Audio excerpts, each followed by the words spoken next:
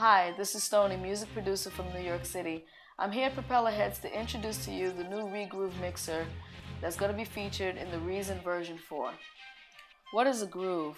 A groove is the rhythm that you create yourself. A groove is your own feeling.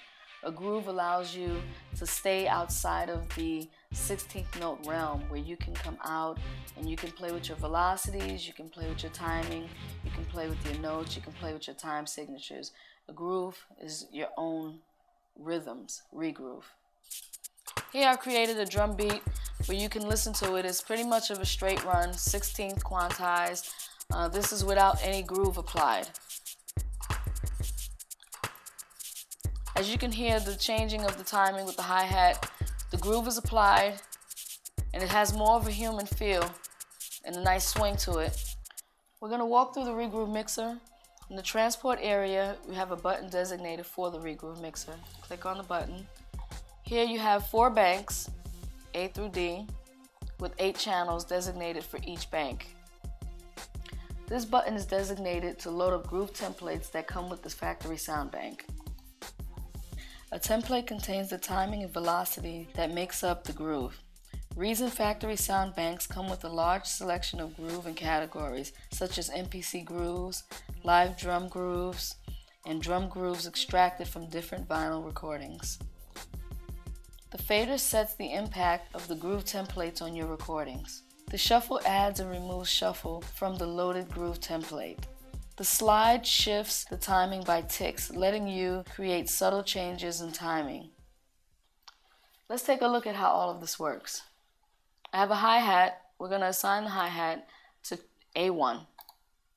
We're going to go to channel A1. I'm going to go into my browser and we're going to look at some of the Regroove patches that are inside of this factory sound bank. I'm going to choose a tambourine because of the percussion, and I'm using a hi-hat right now. So we're going to go to the swing tam.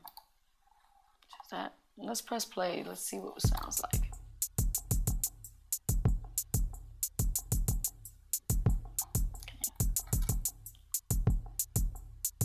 I'm going to use the fader to add some impact to the patch that I just chose.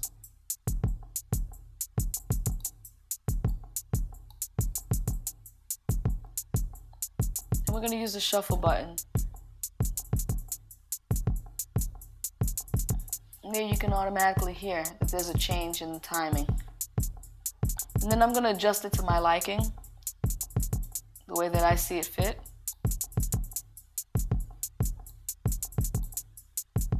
That's pretty cool.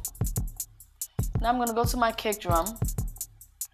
I'm going to assign that to A2, to channel A2.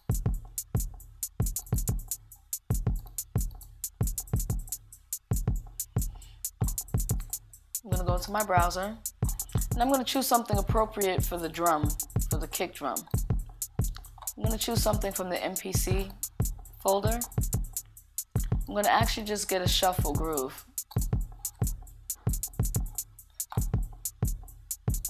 I'm going to add some impact to that shuffle on the kick.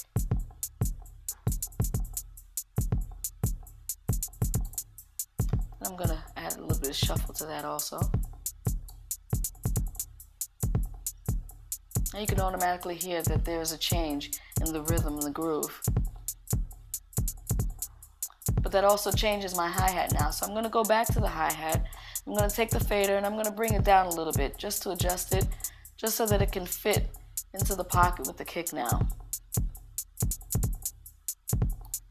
And I'm going to adjust my shuffle just a little bit, a couple of percentages there. That feels better. I've just demonstrated the Regroove mixer.